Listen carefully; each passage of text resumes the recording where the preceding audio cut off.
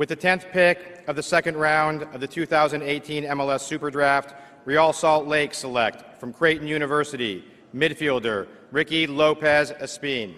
FC Dallas are now on the clock.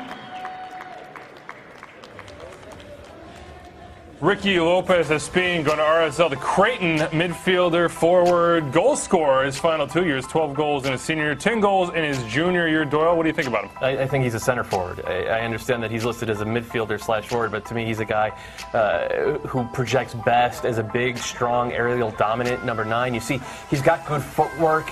He's got really soft feet.